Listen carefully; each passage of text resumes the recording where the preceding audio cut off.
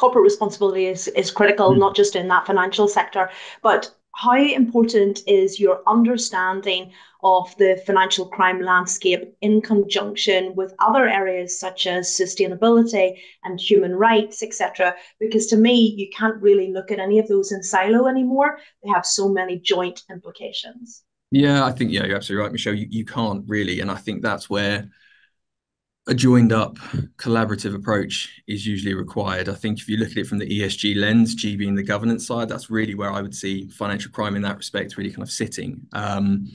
But financial crime in itself, I mean, those are kind of more predicate offences, right? The human trafficking, modern slavery aspect, financial crime and money laundering in particular is just the kind of the follow-on piece from that.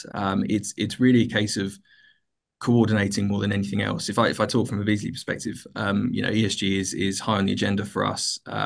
We've recently introduced heads of social impact as an example to look at our societal aspects of that under modern slavery and